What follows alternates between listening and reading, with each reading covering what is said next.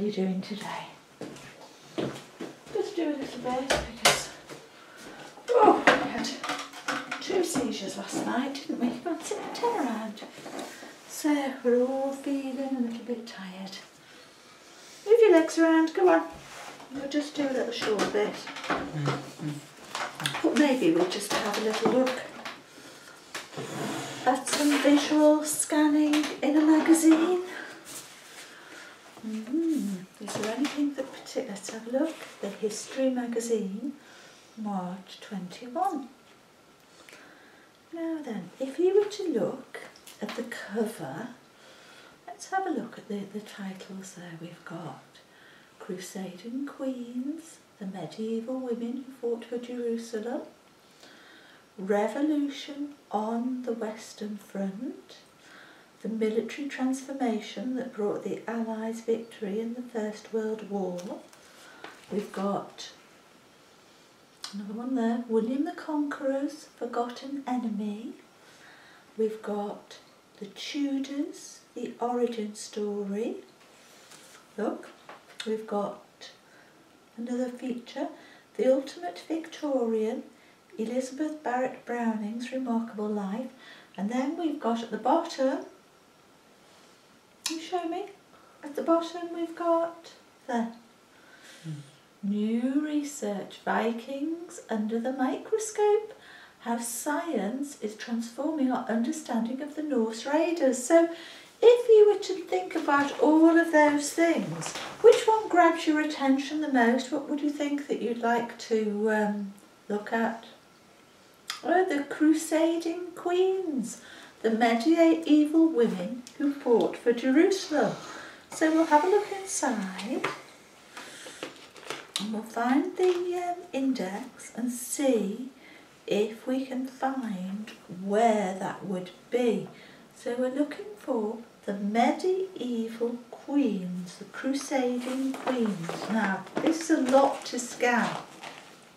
Can you have a look and see if you can find anywhere where it says about the Crusading Queens that ruled and fought in Jerusalem? It's a little bit hard. Even I found it hard to find it, but have a little look.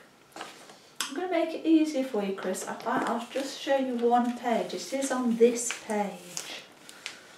So it's on this page somewhere. Have a look and see if you can find. Yes, that's right, 34. Learn about the lives of the powerful Crusading queens who ruled and fought in Jerusalem. And there's a picture. So what we need to do now is to find page 34.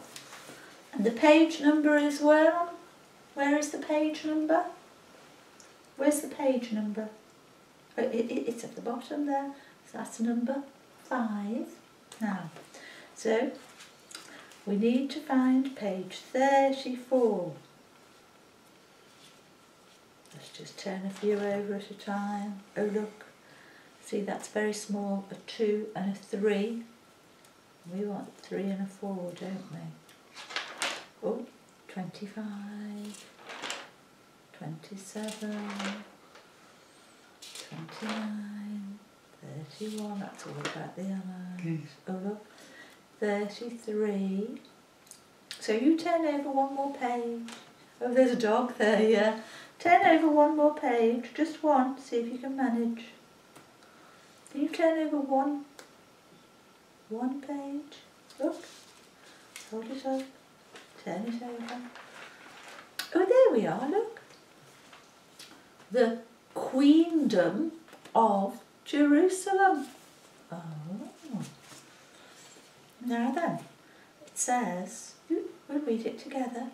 For centuries, accounts of the Crusades have left out one key element, the actions of women. Catherine Pangonis chronicles the lives of the formidable queens who ruled and fought in Jerusalem. Oh, so we're talking about, what are we talking about? Q, go for the U, U, E, We're talking about queens, yeah? And the place is, it's a long one, just be good for practicing though. J-E, straight to the R, J-E-R-U-S,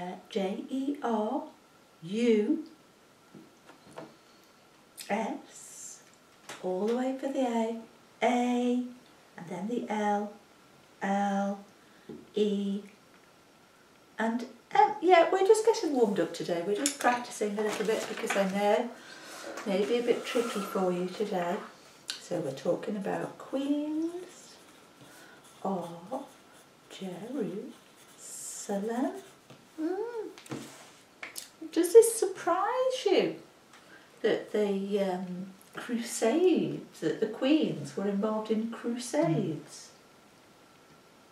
Y, E, yes. It surprises me as well. I thought it would be, when you think of crusades, you think of knights and things like that. So I'm quite curious to find out a little bit more. I can see why you chose this. And we'll just have a look at this picture. We'll scan this picture. It says, a medieval illustration of women fighting and toiling alongside men during a siege. The kingdom of Jerusalem's female rulers played a vital role in the Crusades, but they've been historically overlooked. So can you touch one of the women, one of the queens on the picture? Just show me one of the women on the picture. Oh yes, there, look, and she's got a weapon. She's holding something, looks a bit like an axe, isn't it? Yeah, and there's more. They look like rocks that they're throwing to attack. So, let's turn over the page. We're trying to just one. There we are. Oh, I can see you looking at the pictures, so we'll have a little chat about the pictures. They always draw my attention first, so we'll start off with this one. Heavy Losses, a 15th century miniature showing the Battle of Hattin. Queen Sibylla's husband, Guy de Lusignan, was captured in the fight and her army was destroyed. Oh, so she had an army. There's all the people there. And what's this one? Oh, Twisting the Past. Eva Green as Sibylla in the 2000 film Kingdom of Heaven. Jerusalem's queens have been victims of Orientalism in popular culture. Oh, I'll have to read what that means a bit more. Then this one, there's the queen. Touch her crown, just for practice. Oh, no, a bit over. There it is. There's the crown. You touch it. The crown. There, yeah. Baldwin III in a manuscript. He waged war on his mother, Queen Melisende, when she refused to give up the rule of Jerusalem to him. Ooh, let's have a little read, shall we? There's a little quote to grab our attention. To read the quote.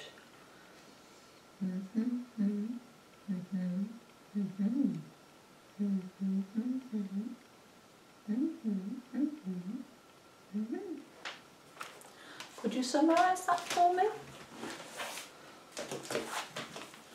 Tell me what it means. Or twist it into your own words.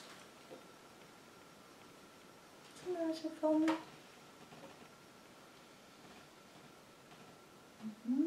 S, H, E, she, F, E,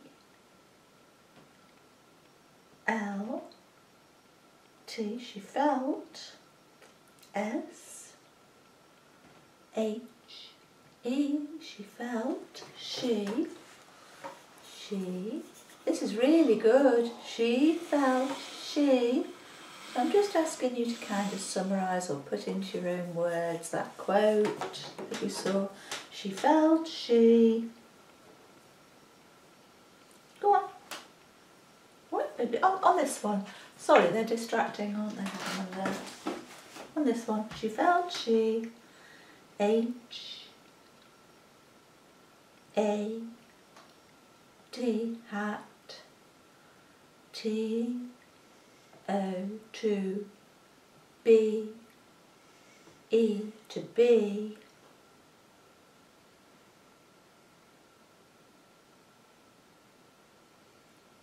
L. I. Go on. Keep it going. You're doing so well. L. I. Doing so well. K. E. Like. Just curl those fingers under. Like. She felt. She. Hang on. To be like. Go on. A. M. A. N. She felt she had to be like a. And yeah, the quote was, though a woman, I seemed a warrior. Though filled with fear, I learned to conceal my weakness. There. Let's just have a read of a bit. We'll start. Very small print, so I'll read it to you and then we'll have a chat about it. On the 2nd of October, 1187, Jerusalem, the holy city held by Christians for 4 generations and the prize of the First Crusade, fell to the Sultan Saladin after a short siege. Okay.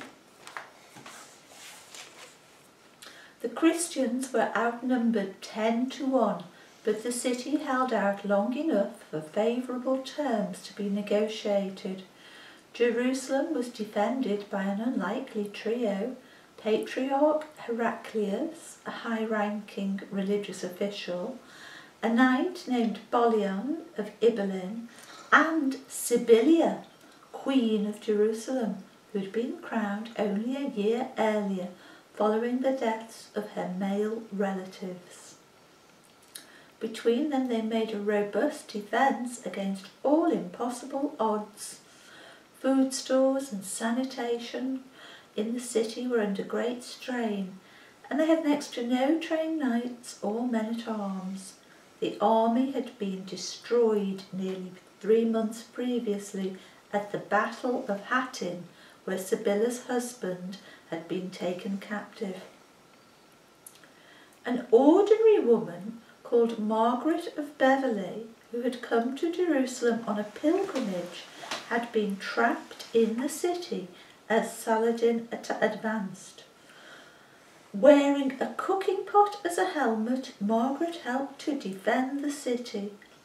She related, I carried out all the functions of a soldier that I could. I wore the breastplate like a man. I came and went on the ramparts with a cauldron on my head for a helmet. Though a woman, I seemed a warrior. I threw the weapon. Though filled with fear, I learned to conceal my weakness. So that quote that we read, could you remember the lady's name, her first name? M-A-R-G-A-R.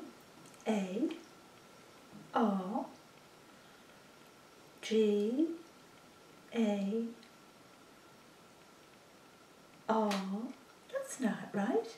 E and all the way down to the T. Yeah, her first name was Margaret. And what did she use to protect her head? What did she use to protect her head? Instead of a helmet, she used a what?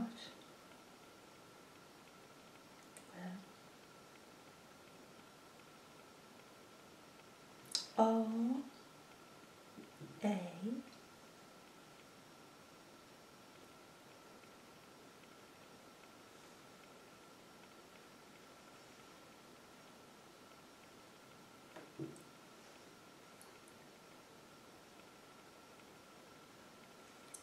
A.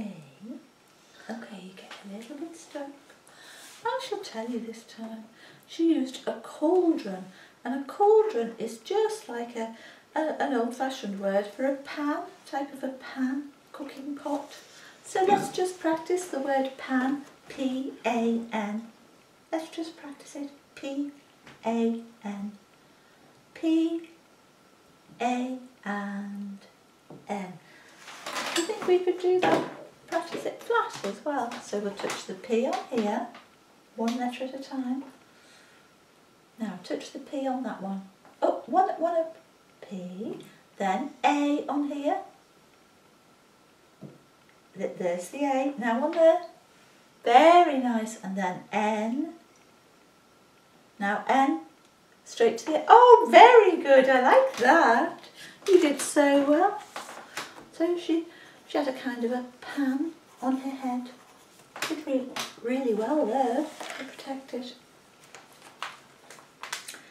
Nevertheless, historians have disputed the role of women in the siege of Jerusalem, and indeed what part Queen Sibylla herself played in the strategy and defence of the city, with many reluctant to give her much credit. This is part of a wider trend of historians not including women in their accounts of the past. Why do you think that might be?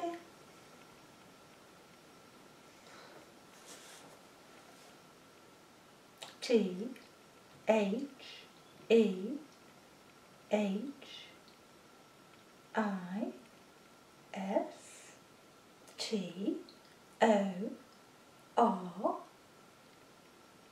I, A, N, S, the historians, M, go on, M, A, Y, may, B, E, may, B, yeah, that makes sense, B, where is it, N or I, you're hovering between the two, I, A, this is good, S or Z, you were hovering there, S, E, and must be D. D, the historians may be biased. The historians may be biased. Yeah. So why leave women out of the account? Yeah.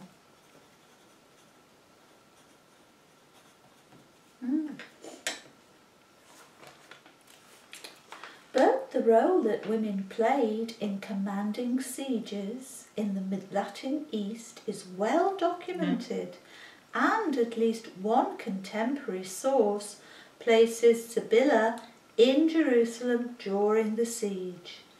It is natural that she, as queen regnant, the highest status figure in the city, would have taken a commanding role. Sibylla had the authority to command, Balian the military expertise to strategize, and Heraclius controlled the city's funds. As Jerusalem citizens fought to repel the attackers from the walls, inside the city, listen to this, women shaved their heads, repented, and begged for salvation. All the men who could fight in Jerusalem were knighted to boost their confidence and galvanise them in their fight against the enemy, but it was to no avail. When the walls began to collapse and resistance became hopeless, the commanders decided to negotiate terms of surrender. The best that Sibylla, Balian and Heraclius could hope for was the survival and freedom of the Christians within the city, and Sibylla's personal safety. On the brink of defeat, they were not in a strong bargaining position. Despite this, Saladin did agree to the offer of surrender, He did not have much choice. When he initially refused, Balian swore not only to fight to the death, but also to destroy the Dome of the Rock, one of the most sacred sites of Islam, if the Sultan did not offer terms. So Sebilla's freedom was guaranteed, and the Christians within the city walls were allowed there to purchase their freedom. Oh, so the threat that was used in order to get him to accept the surrender was what? T-O-D-E-S.